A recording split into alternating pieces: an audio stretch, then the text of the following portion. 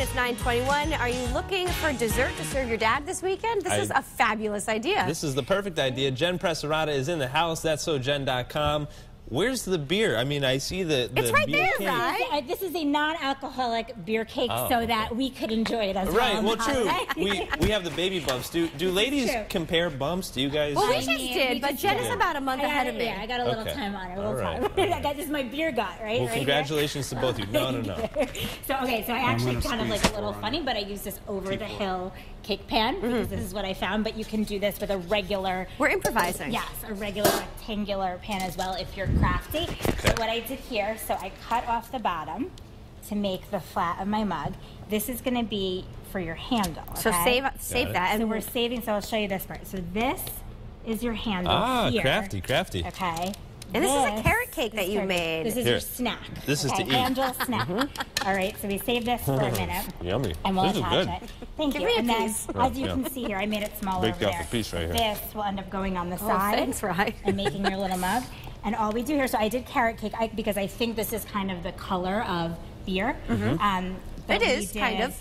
So I'm kind of a little bit of a frosting snob, so I made my own. Frosting snob? I like to make my own frosting. I've never heard of that. But I don't discriminate against frosting. Certainly buy it at the store. Okay. But if you want to just tint it yellow, so I don't know if they sell yellow in a can. Now, can we take a look at the, what is that? Okay, so I'm going to show you. So first of all, we're doing the whole bottom. It's Friday. I'm so checked out. Yeah, that thing over there. We have to decorate it so it looks like a beer mug. So the whole bottom, so we're doing like the color of beer. This was the stencil she used. Right, I know, but do you see what it says over the hill? Yeah, so what I did was I flipped it upside down. So the writing is on the bottom.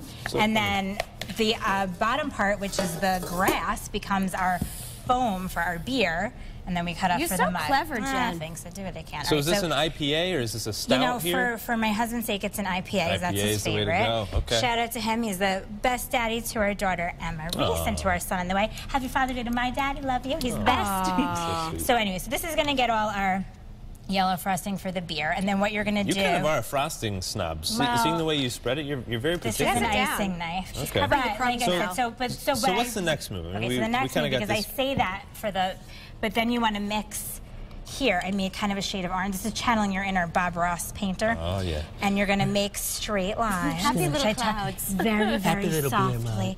Very softly. You have to, like, whisper. So I just tinted this with a little extra. You can do like a reddish or more yellow food coloring. But again, you really can. You can buy this from the store and tint it yourself.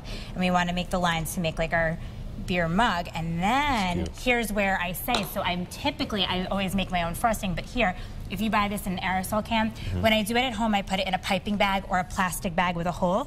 But check out how easy this is. So you can get your kids in the kitchen. There you go. We're making our froth. And this is okay. You want to have like some drips. So artsy, Okay, so if you are not a baker, or if you want to do this and you're crunched for time, how easy is this? Your kids will have so much fun, and that's all you do. And then you smooth it around, and you get your cake like this. How are you guys celebrating Father's Day? We are going to my parents' house. Lots of grilling, and they always have a ton of food, because I get my entertaining skills from my parents. Well, so you only need one beer cake, so we can leave one here so that we can enjoy it, right? At the end of the show, we're going to eat it, all right? Jenn Press Arata, thank you so much for coming on the show today, and happy Father's Day to everybody. That's SoJenn.com. All the steps are on the site, so you can check it out there. Awesome Very stuff, good. Jenn. Stay with us. We'll be right back.